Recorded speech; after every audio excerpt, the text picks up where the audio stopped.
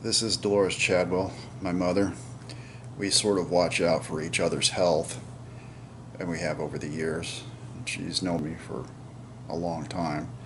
I'm going to basically just ask, Mom, have you ever seen this throbbing in my neck recently, or even before, or any time? Just lately. Just lately.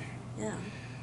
Okay, well, thank you very much. At any rate, now I've got video footage of me from just not so long ago when I was working on airway opening devices using medical tape, pulling on skin, and in my view, pulling on skin with medical tape shouldn't tear open a suture, but maybe it has for some reason. At any rate, this is the recent deal. It's still going quite strong.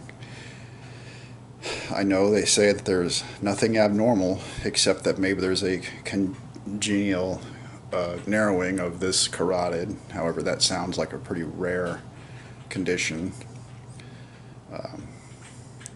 Anyway, before, when I was trying to open the airway, I was working from some angle over here like this and taking lots of footage of the device in question, the tape. And you can see during that period that there wasn't any throbbing, and it wasn't, very long ago, in the neighborhood of a year or so. So that's more evidence that this is a recent occurrence. And I watch this scar a lot. Believe me, having a scar like this, you tend to look at it every morning. So I'm reporting this as a fresh, unexplained issue, and I think that's the main thing I'm trying to say is if it's not life-threatening or my arteries are fine or whatever, what is this? I mean, just what is it? Some logical explanation of what the hell it is, because I'm not getting anything yet other than that they can't find anything other than a narrow carotid.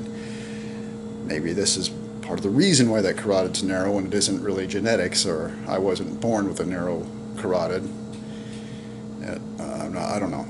I need a better explanation of what this is. It is recent. I'm trying my best to prove it to you, and the before and afters that I'm providing you now should be evidence of that. Thank you.